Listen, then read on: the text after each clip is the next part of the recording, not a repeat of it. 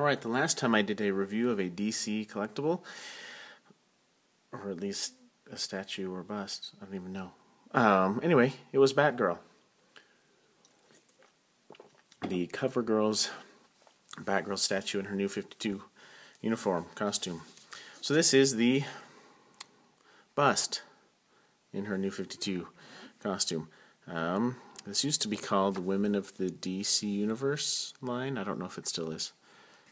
They've got different base styles now. All of them, I think, are based on the new 52 designs. And frankly, this bust is awesome.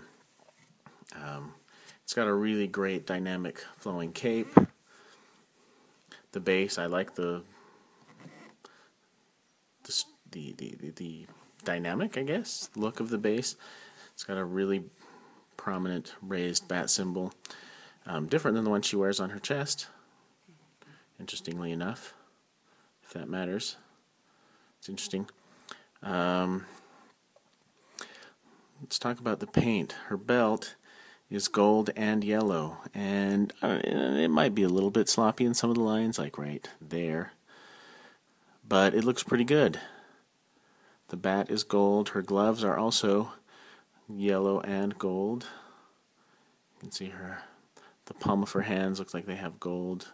I like the grippy texture on there. That's cool. Okay, there's a paint fly, I guess you could say. There's the darker yellow or gold on the inside of her glove there. Looks to me like it's glaring really badly. And nothing. I can't get the light on it. It's just the solid yellow there. It seems like that should have the same dark. But other than that, this thing is really cool.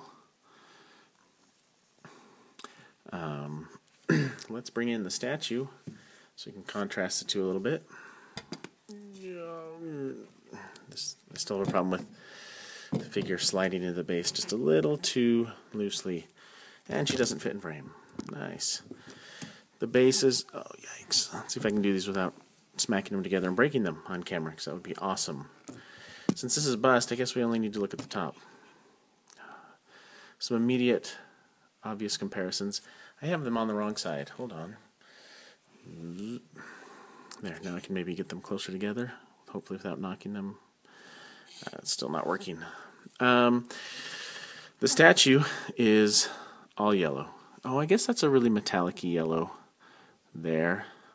But the belt, the bat on her chest, the second yellow color on her gloves, her cape, it's all a sort of a matte yellow, whereas hers is yellow and gold.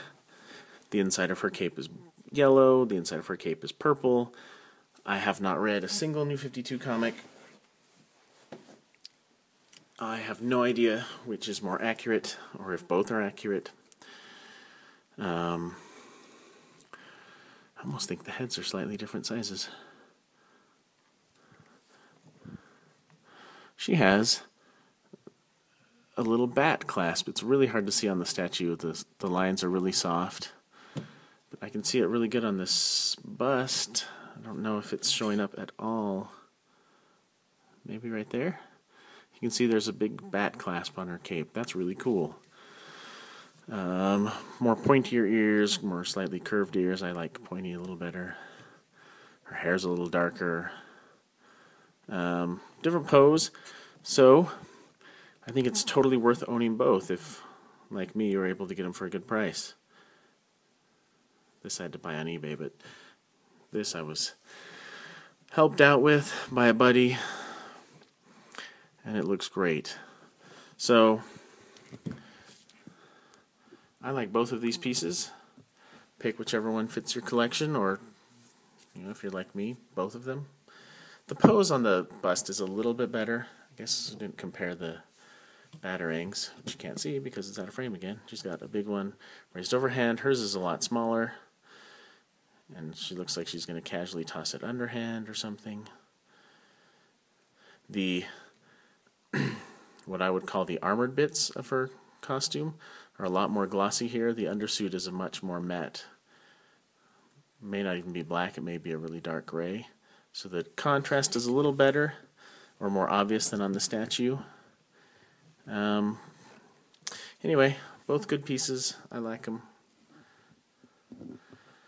Be reviewing the Supergirl statue and bust here shortly, since I just got the statue today. Thanks for watching.